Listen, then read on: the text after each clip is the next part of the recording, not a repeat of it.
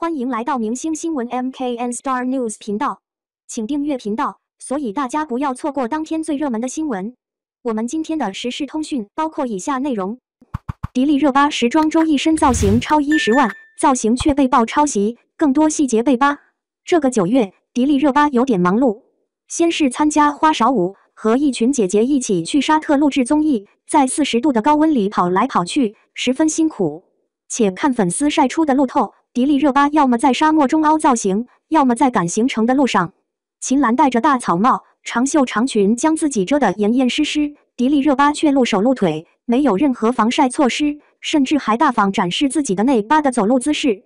即便如此，迪丽热巴的路透还是源源不断地被释出。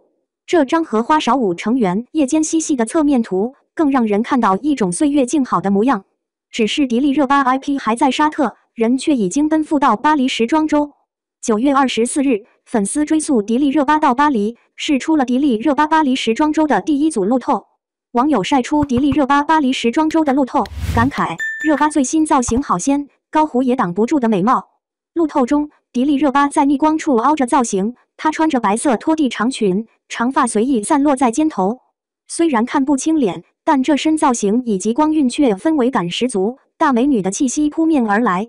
网友很快扒出迪丽热巴这身造型，裙子是迪奥2014年早春系列超级款，足以看出品牌方对迪丽热巴的宠爱。而她的包包则是迪奥价值58000多的菱格系列，同样十分经典。与此同时，工作室也晒出了迪丽热巴征战巴黎时装周的一组精修图。图片中，迪丽热巴化身为粉红芭比，穿着粉色套装，烫着金发喝下午茶。对于迪丽热巴这个造型，粉丝自是赞不绝口，批出很多海报为热巴应援，评论区也是清一色的褒奖。粉丝感慨迪丽热巴的造型好似芭比，十分贵气，喊话工作室多发物料，根本不嫌多。迪丽热巴这身造型也被网友扒出，包包3万多，套装5万多，鞋子接近1万，一身行头轻松超10万，可谓豪气满满。只是有褒奖自然有争议，有网友爆迪丽热巴这个造型是抄袭一位美女明星。有网友晒出迪丽热巴和某冰的对比图，质问迪丽热巴是否在模仿。仔细看两人的发型，除了颜色不同，造型确实很是相似。而且两人都是明艳类的明星，也都有红毯女王的称号。在某冰陨落后，迪丽热巴成功接棒其红毯女王的称号，风头一时无两。只是迪丽热巴这个造型一出，网友便嘲讽其抄袭。有网友嘲大迪丽热巴长相男性化，表示某冰一直被模仿，从未被超越。不过也有网友表示这个发型十分常见，并不是某冰专属，若要论最初出圈的，当属玛丽莲梦露。说迪丽热巴抄袭，实在是太牵强。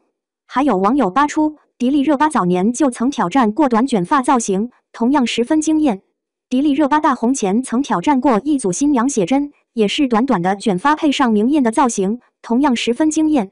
只能说每人都是相似的，但这一次一个是古典旗袍风，一个是欧美芭比粉，两者各有千秋，美的各有不同，拒绝拉踩。希望迪丽热巴巴黎时装周之征途一切顺畅。感谢您观看视频，请订阅我们的频道以支持我们。